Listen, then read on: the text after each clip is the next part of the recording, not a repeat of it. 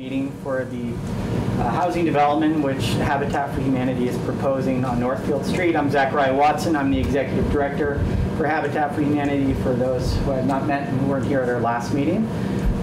So just a little recap of what we did so far and then what the goal is of this meeting. So this is our second stakeholder meeting. Previous to that, we held a public meeting for community development block grant. And then we had two public meetings for rezoning and two city council meetings for that. I also walked the property with Prospect Street. It was Pleasant Street folks, and we did a Zoom meeting with Prospect Street folks as well. And with all of that input, we still waited until last week to put anything on paper.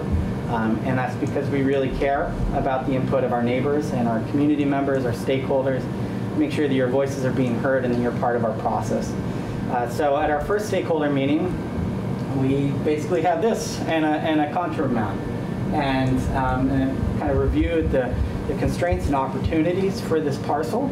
And then we went around in different groups and we talked about the housing options, the conservation options, as well as the street and access and the assets on the property, and heard your feedback. After that meeting, we took everything that we'd heard from you all, and Habitat for Humanity met up with the engineering ventures team, and we had a team charrette where we basically started from scratch and started drawing things on pieces of paper, and we came up with, I think it was 7 to 9 designs, and then we kind of went back and revisited the comments and refined that again based on what we heard from you all. And then we refined those to 7 more design concepts, and finally yesterday landed on 3 that felt really like it was a good, it was 3 options that really captured the interests of our community. And so that's what we're going to be presenting today.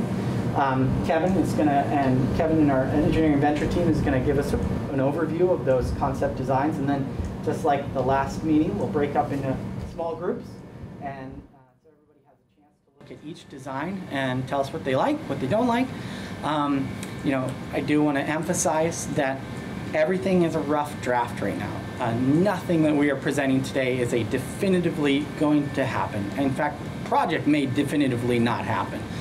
So I just want you to keep in mind, don't get stuck. Try not to get stuck on any one thing in particular. If you don't like it, let us know, so we can make sure that we're incorporating that in our final design. With that, I'm going to introduce, again, Kevin Warden, who's with Engineering Ventures, and he's going to overview things for us. Great, thanks, Zach. There's a sign-in sheet. If you haven't signed in, please do so. It's circulating.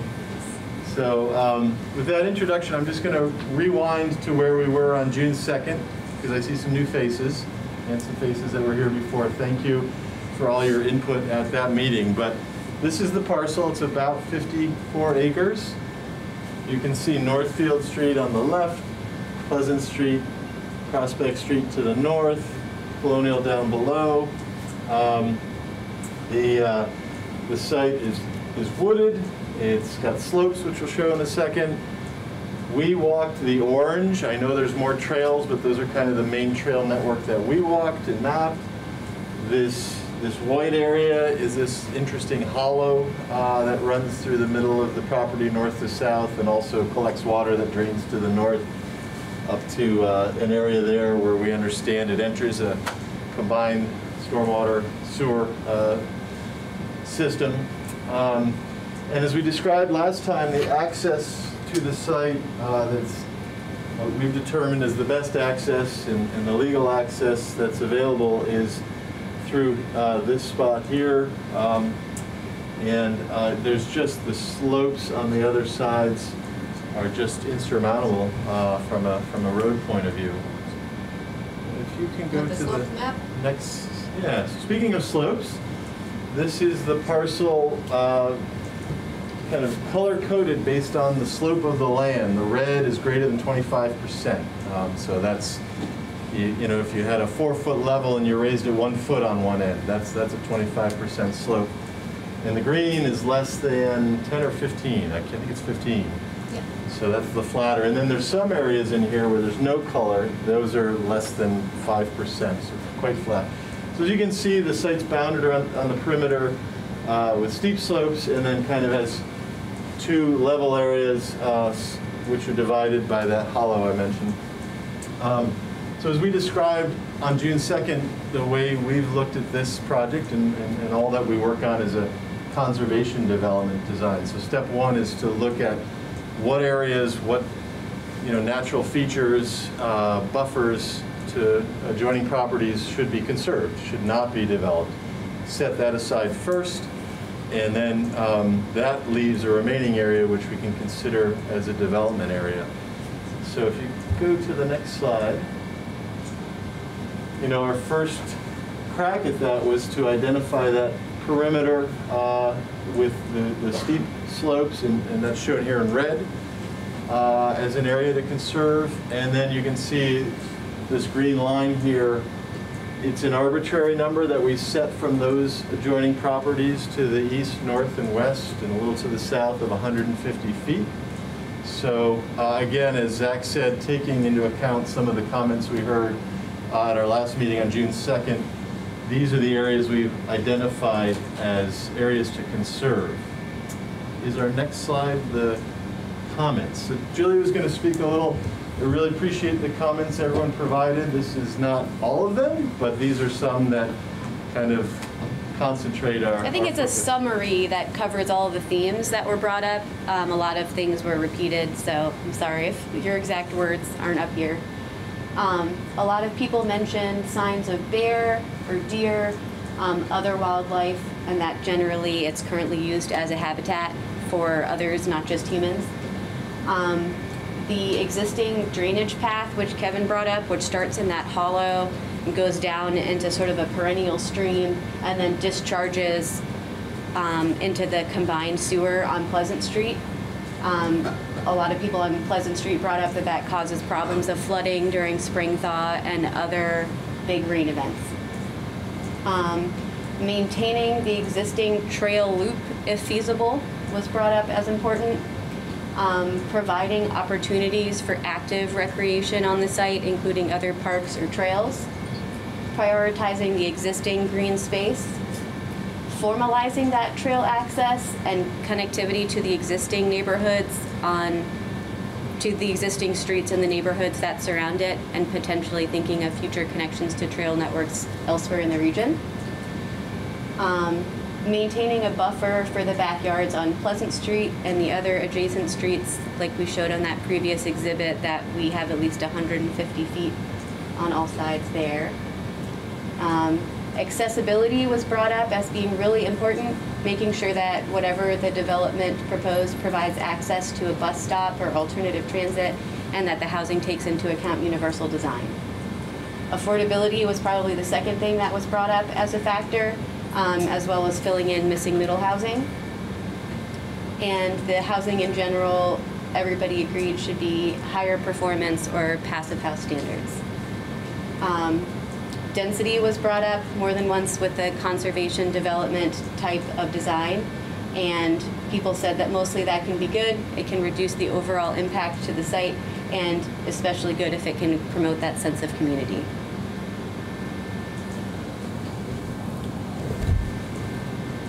Zach, did you want to talk about the next slide, or? Sure, yeah. All right, so this is really an important piece for setting the parameters for the actual development itself. So again, this entire parcel is 56.8 acres, and there's actually two separate parcels. Within this, there's 11 rental units here. That's been a long-time subdivision. And then there's the rural part here, which has a long history that goes back to the Gould Farm, old pasture land, sheep pasture land. So basically, a part of the purchase option agreement we have on the property, the property owner asked to retain 3 acres for themselves so that they can build more units on their rental units here, or whatever they would like. So this is the 3 acres that we had proposed for them to maintain. So we would subdivide that and they would keep this part. But the green part here is everything that we're proposing to put into a conservation easement. So we're not really going to talk about what this is today, because ultimately this depends on the ownership model. Ideally, this will be owned by the city of Montpelier, and we will work with them and the abutters to come up with a trail network, bike trails, whatever you all want that works with the city's desires and with the neighbors. So this is pretty much an entirely different public comment period and discussion. We're focused on the housing. So I really left about 25 acres here that we could develop. So at the charrette, we started putting boxes on paper for houses. What we discovered pretty early on was that we could build around 100 units on this, what we're calling the lower plateau, with minimal infrastructure. And that we could actually build up to 80 units on what's called the upper plateau with a lot more infrastructure. And considering the cost and the restrictions that would come along with that, it's not that it's not doable, but also the fact that we are hearing from you all that you want density and you want to conserve or keep as much green space as possible. You will see from our designs that we are not going to be doing anything on the upper plateau. There are no plans for the upper plateau right now. The reason we are not putting into a conservation easement, however, is because there is a need for housing in Montpelier. And while we have no interest in getting into this, we are not speculators, we're not real estate developers, we do want to maintain this as an option for a future if there is a major need for it and there's somebody that wants to come and do something. But with that in mind, this will be all conserved still, regardless. So this is the portion that we are planning that all the proposals will be on. So it's half of that, so it's about 10 acres is what we're proposing to build on, of the total of 50 acres. So I hope folks hear that we did listen to you, and coincidentally did fit in with our own needs. So that's sort of that's a little background before Kevin kind of launches in, or Greg is going to launch into the actual designs themselves. But hopefully that is clear for folks. Yeah, so I'm going to, Greg, you're up next, but I'm just going to introduce that this is a 100 scale, which is just a term of how we scale things. We're going to jump same orientation to a 60 scale plan. So I guess you could switch over to that. You'll just see the hollow there is now a little larger. You can still see Northfield in the back of the pleasant streets, and you can see the access down here. But we've zoomed in, and as Zach introduced, we've got 3 different concepts.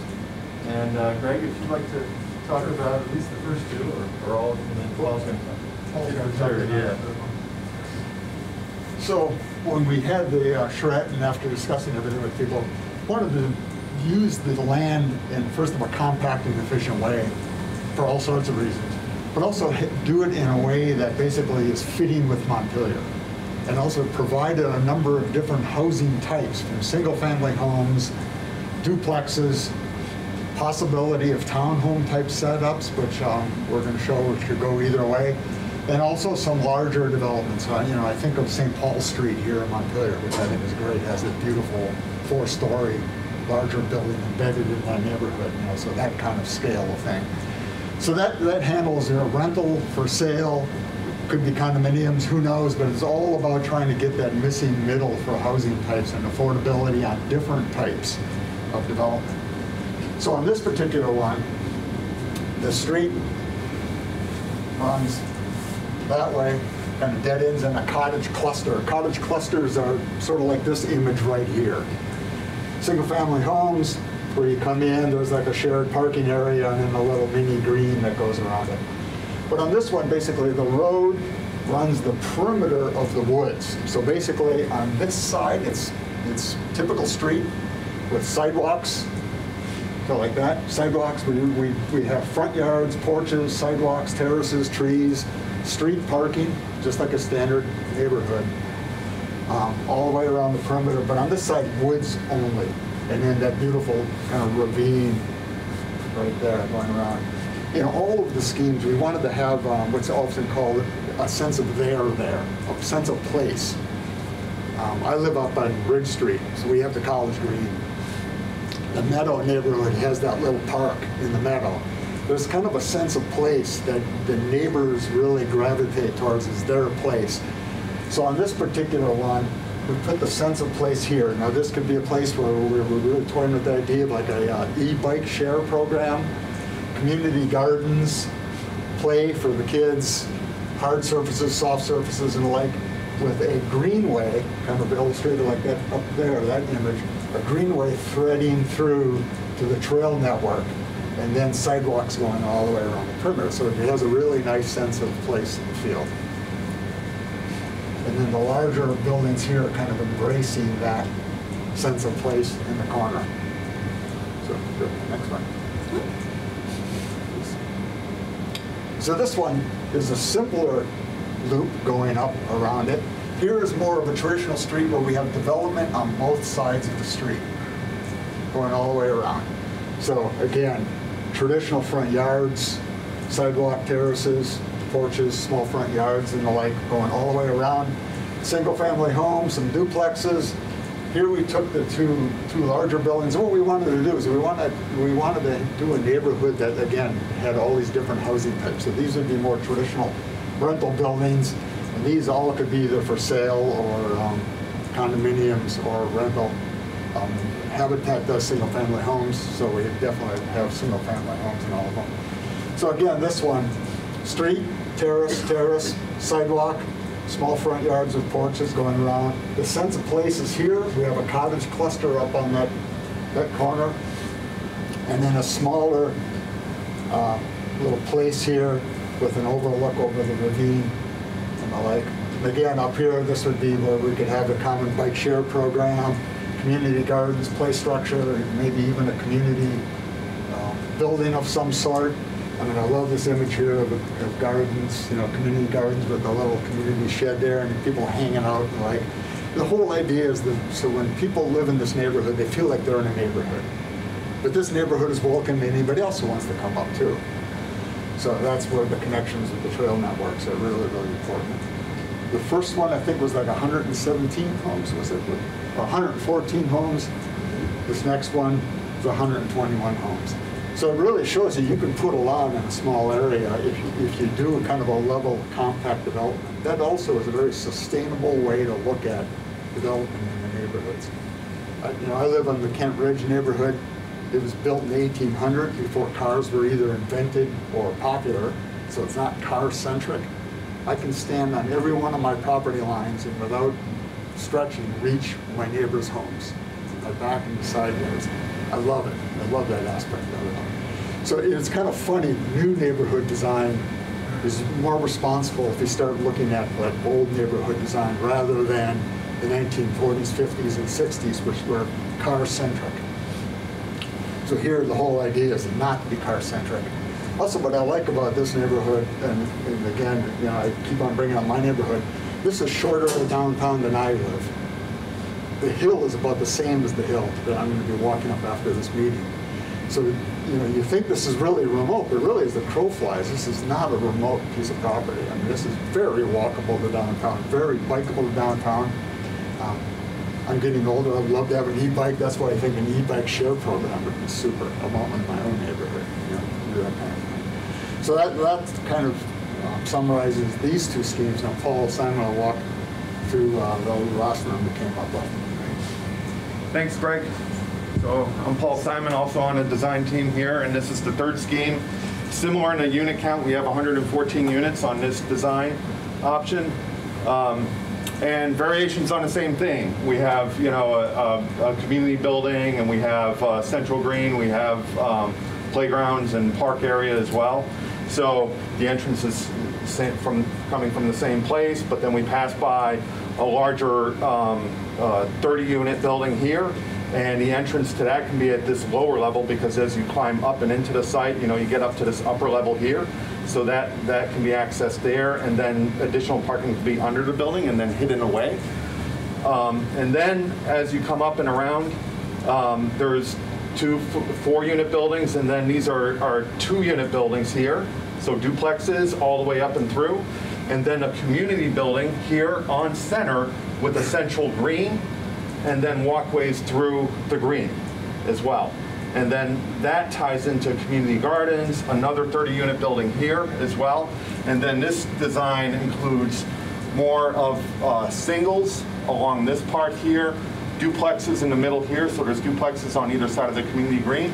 And the design idea for these here is that they'd have front yards on both sides because they're facing the green as well as facing the street. So that's the idea, is that this provides community space through a central green. So then you come around, and then these are 4 units, 4 units, 4 units, 4 units, and then you come through, and then you come down to the back, and then there's some additional single units here as well in the back, and a couple of duplexes as well. So the idea here too is to connect a greenway through the project, but you can see in all 3 schemes we're also preserving the hollow as well. And if this other site ever gets developed in the future, that hollow is important to maintain. As we heard from you all, the habitat corridor is important. So we believe that that's an important aesthetic feature as well in the development. And what we're doing here is trying to connect our way through to existing trail networks without having to impact and grade and develop that, you know, by connecting to those existing grade features. So we can even come down and park and then have ADA accessibility to, remember those gray areas that Kevin was talking about that are pretty level? That's what this would be. So we can connect, and we're really looking at the 3-dimensional aspects of this as well, where we can connect to that. And then perhaps have a pedestrian bridge that connects over the hollow here, which can be a striking, you know, aesthetic feature in the development as well, which is designed in that. So this has, you know, this pedestrian connection through with playgrounds, this walkway, community gardens, and then that continues through and connects to the existing trail network, as well as having a community building on center with the green here, so it's something that's visual through the green and can be used by the community and has its own overlook into the wooded area as well. So, and then there are some design features here to the single-family units and duplexes, the 30-unit building as well. And this is an idea of the lower grade entrance that can happen, you know, for the larger multifamily. And then as you get around, you get to this side, you know, you'll see that you create more of a pedestrian network. And again, the idea is to have a front-facing porch kind of inviting building on both sides of this with the central green feature, you know, through the site. So.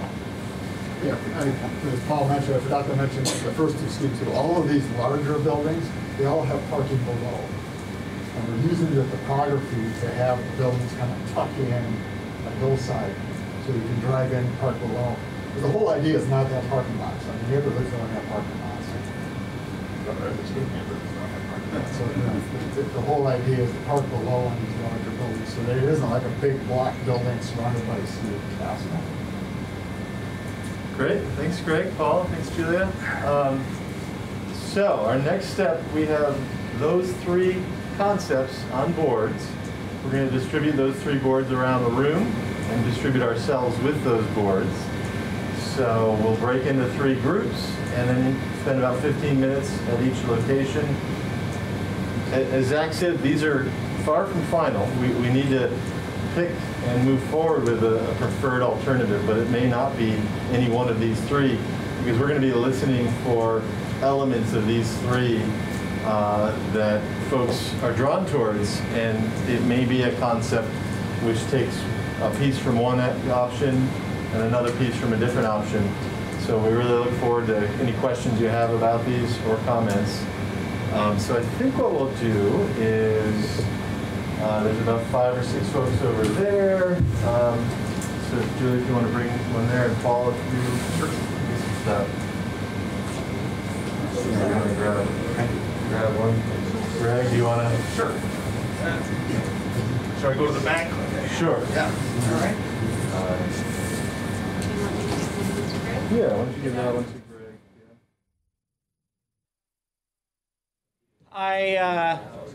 I've had a baby since we last spoke. This is Peter. So just a final comment. First of all, thank you all very much.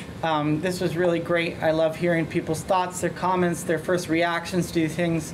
We've worked really hard to create something that works well for our community, and I hope that you all have seen that today. We are committed to our community. I live here too. Peter lives here. This will be his future city. And so we really do care a lot about what you all have to say. And we encourage you to continue to stay in touch. What we will do next is we will take all your comments. Everybody's been taking notes meticulously, as you've seen. We are going to probably create some sort of really pretty combination of these 3 designs for a final design that we will work with our consultants and our team with. And we will do a final presentation in August of that design. Regardless of whether we move forward with it or not, we have to do a final public meeting, which is kind of funny. So we will also tell you at that time if we are moving forward with the project. But we'll be doing that in August. If you don't have my contact information, please talk to me afterwards and I will give it to you so that you can stay in touch and you can email me more comments. Realize that sometimes you have thoughts after you leave or after you've seen all the different designs. You're like, oh, you know, now that I think about it, I really like that piece. So I encourage you to stay in touch. Let me know what you think. And yeah, let's see how this happens, how it works out. But again, thanks so much for joining us today. Really appreciate it, and I hope you all have a nice evening.